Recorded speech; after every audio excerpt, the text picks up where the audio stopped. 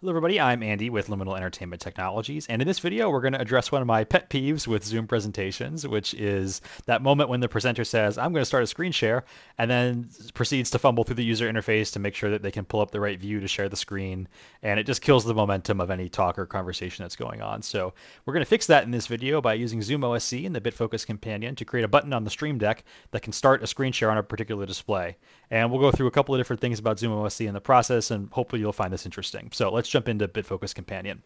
So here I am on a fresh page of the BitFocus Companion, and we have already put out a video on how to set up ZoomOSC with this application, so feel free to review that as a sort of primer to this one. But what I'm going to do here is I'm going to click on a button, and I'm going to set the button type to be a regular button, and I'm going to do screen share as the name of this button.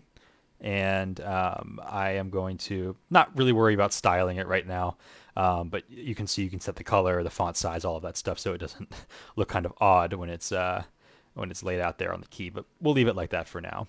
The key down action, we're going to look up an OSC, and we're going to do a send message without arguments.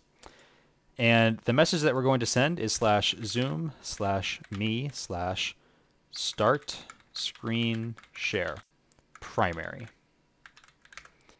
So start screen share primary is the free command in ZoomOSC Essentials that lets you start a screen share on the primary display on your computer. So this command will basically immediately start a screen share if I'm in a Zoom call. So here I am in a Zoom call, and screen sharing is enabled. I'm checking to see that yes, if I hit the button, I can in fact actually share my screen. So I'm going to go ahead and close that. We don't want to fumble through the user interface, wait for it to load and find those buttons. We want to just do it with a single press. So I'm going to hop back into the companion, and I'm going to look at, we were just on here, the page 8. And if I jump back into the emulator, and you'll see that, yes, this button is here. And so when I sort of shrink down this view so you can get an appreciation for this, when I hit the screen share button, I immediately am thrown into a screen share, and you can see I'm starting to capture myself over there, and I have a couple different instances of this open. But if I stop the screen share, everything sort of bounces back to normal, and that was effective in starting the screen share. That was my goal. Now, it would be nice to have an additional button to stop the screen share. So I'm going to go over here, and I'm going to create a regular button again. This is also going to be a message without arguments. And this is going to be /zoom/me/stop share. This will stop a screen or window share when it's in progress, and we'll name this stop share. So now if I go back to the emulator, you'll see the two buttons have appeared. I'll shrink this back down, and I will hit the screen share, and we'll start the screen share immediately, and I'll hit the stop share, and we will stop the screen share. Again, this is the emulator, and I'm doing this for the purpose of sort of visual presentation, but if you had a physical StreamDeck, you could just have the presenter tap the button and tap the button to start and stop.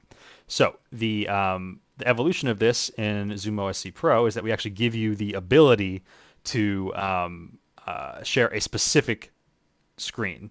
Inside of macOS, we also let you share a specific window. So the command for that is the list screens. That's how you learn what the screens are so that you can program in your button to share the right display for your computer. So I'm going to create a new button on the new row, and it's going to be a regular button again. And this will also be a message without arguments. And this will be /zoom/me/list screens. Okay?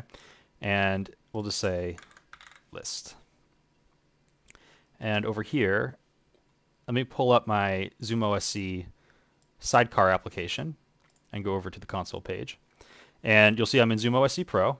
So when I click the, let me put this on a sort of side by side. When I hit the list button, what you'll see is it says that I've added 3 displays. That's correct. I have 3 displays hooked to this computer. And this sort of //./ thing, this is the name of that display that you can enter in as a string into ZoomOSC OSC arguments, and that'll be how it identifies that display. You can also do them by index, so this would be display 0, display 1, display 2 if you wanted this to pass a numeric value, but I'm going to go ahead and send a string. So I'm going to create a set of 3 buttons now.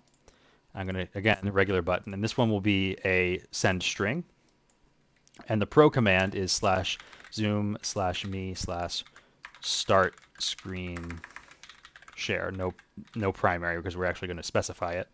And what we saw was the command was, let me look at that layout again. It was backslash backslash dot backslash and then display 1. So backslash backslash dot backslash display, I think all caps, yep, display 1. Okay. So, and we'll say this will just be 1. So back in the emulator, this should do the same thing as start screen share primary, and yes, in fact, it does. That's because it's the first display. So now if I go back in here and I create sort of a copy of this button, so I hit copy, click the button I want to copy, click the place I want to copy it to, and then repeat again. I can now change these to 2 and 3. And I'm going to go over here and I'm going just to increment these to 2 and 3 respectively.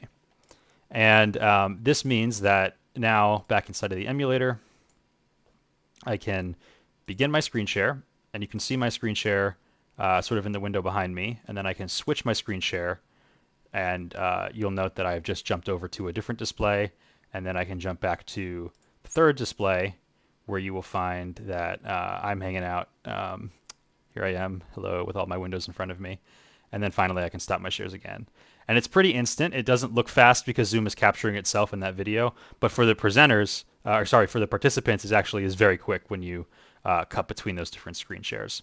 So the other thing I'm going to be able to do is make this a little bit more ergonomic for me. I'm going to add a key off action, and that key off action is going to be the stop screen share. So what this is going to mean is that when I hold the 1, 2, or 3 button, I'll be screen sharing that display.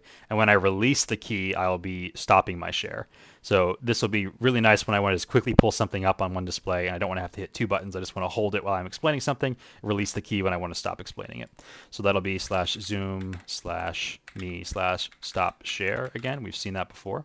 And I'll do this on all 3 of these. /zoom/me/stop share, and again message without arguments /zoom/me/stop share. So now back in the emulator again, throwing it up side by side, click and hold, I'm sharing, release, and I'm not sharing. Hold 2, I'm sharing screen 2, release, I stop sharing screen 2, and hold on 3 and release on 3. So this is a really easy way for the presenters to be able to display all of their different screens and make it easy for the audience to not lose momentum. We're in the middle of a presentation. So it's a helpful workflow. It's one of my pet peeves, and this is how you can solve it using ZoomOSC. Again, this is sort of the quick explanation of it. You'd obviously want to add more polish. You'd want to not be in a situation where you're capturing your own screen over and over again. But once you sort of work those things out, this can become a very powerful workflow, especially if you add the hardware controller for the StreamDeck and just give them the hardware. They don't have to understand how all of this is wired up and hooked up. You create that for them. You've given them an embedded system that's really powerful for their presentation. So hopefully that gives you some perspective on ZoomOSC and the things it can do and help solve this pet peeve of screen sharing. Happy Zooming.